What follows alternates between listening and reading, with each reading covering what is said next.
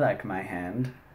Don't touch this. It is so hot that it will give you a blister before you notice that you're touching it if you're not looking.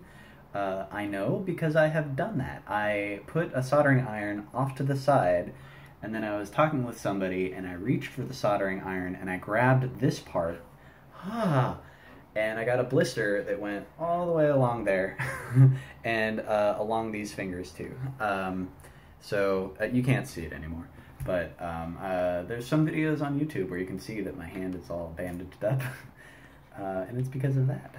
So don't do that. So don't grab this. And actually that'll be all for this video. Don't